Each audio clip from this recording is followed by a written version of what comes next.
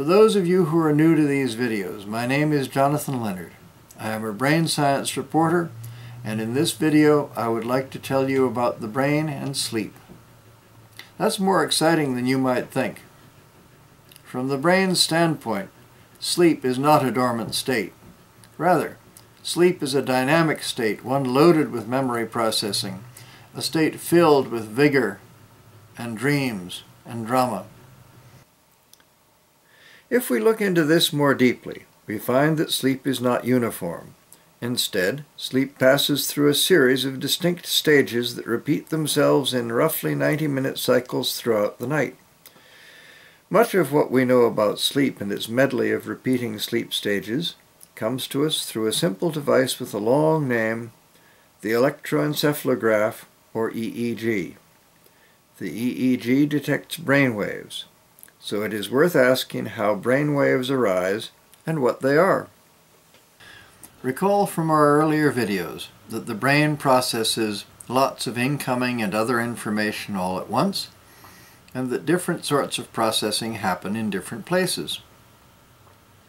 So that at any given moment, millions of neurons just under some specific point on your scalp may be firing together in a more or less synchronous manner.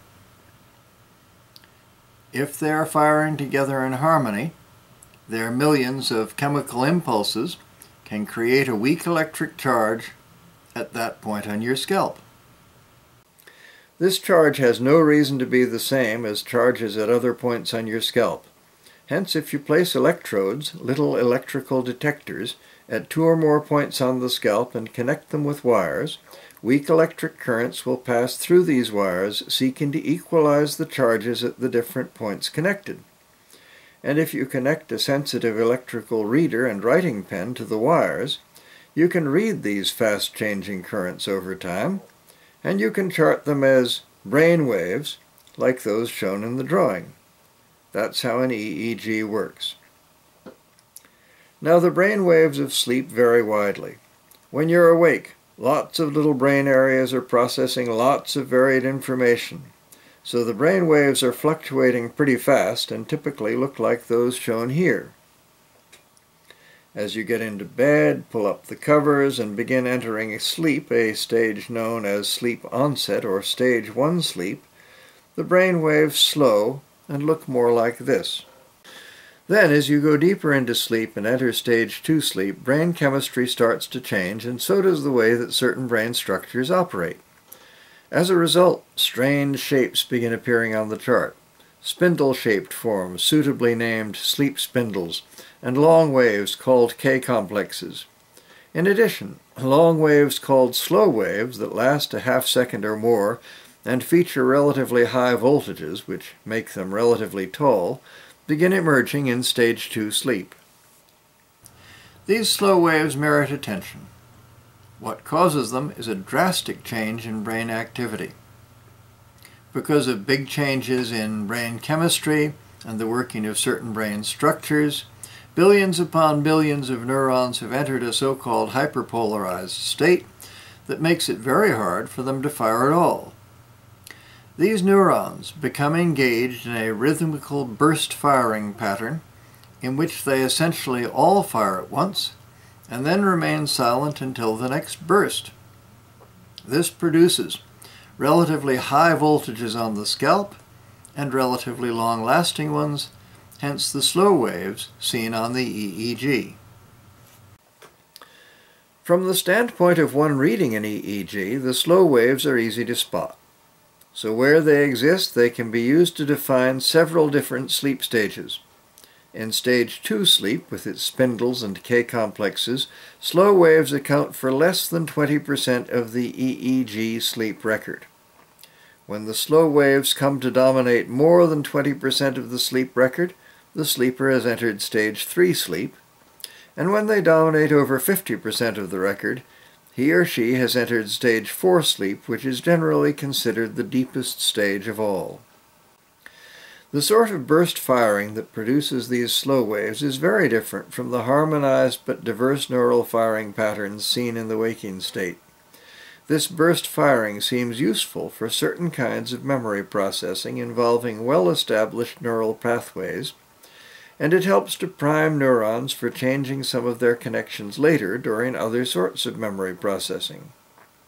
But it also imposes severe restrictions on admission of new information.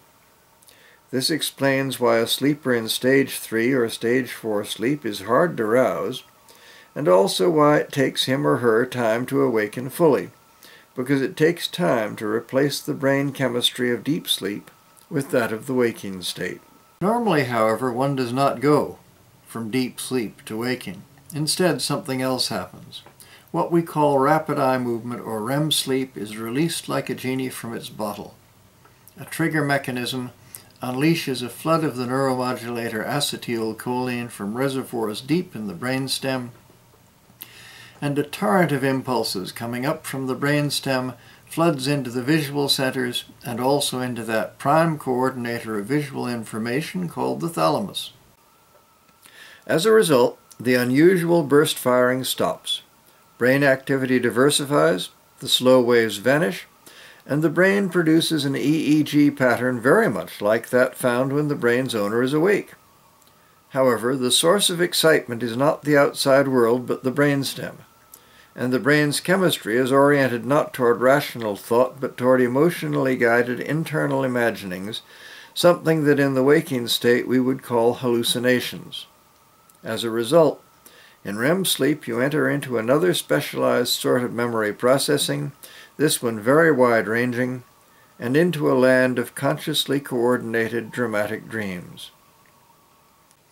As explained in the videos on consciousness, you have only one sense of consciousness. And since the apparent biological purpose of consciousness is to serve as the brain's general manager, we would expect to find consciousness present to a greater degree in situations requiring a lot of general management, and present to a lesser degree in situations requiring little general management or none at all. That's interesting, because REM sleep seems to require lots of general management while slow-wave sleep does not. In slow-wave sleep, the dominant kind of neural processing is extremely repetitive and involves very few new inputs. So we may suppose that relatively little general management is needed. But in REM sleep, there are lots of new and diverse inputs that need processing.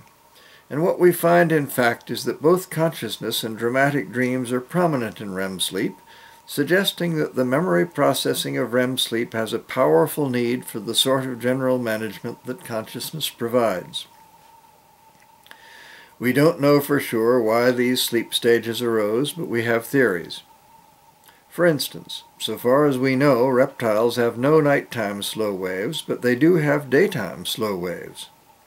So it's certainly possible that as mammals evolved from reptiles, slow waves moved over into sleep to assist with nighttime memory processing. It's also true that REM-style activity plays a dominant role before birth, presumably to assist with organization of the fetal brain. So it also appears possible that as the brain evolved, REM moved out of the fetal brain to help in another way with memory processing. Now both slow waves and REM sleep seem dedicated to processing memory and improving the brain's content. So we may speculate that as the mammalian brain evolved, problems arose in managing the office files. More intense sleep-time memory processing was needed. And so REM sleep moved up from the fetal period, slow-wave sleep moved over from the reptilian waking state, and both came to make important contributions to the memory processing of sleep. As all this demonstrates, sleep is not a simple thing. All this complex memory processing and all these sleep stages repeating in roughly 90-minute cycles throughout the night are not a simple thing. Problems can happen. Various sorts of sleep disorders can occur. So before focusing on memory and memory processing by the human brain, I would like to devote some time to sleep disorders. These are the subject of my next 3 videos.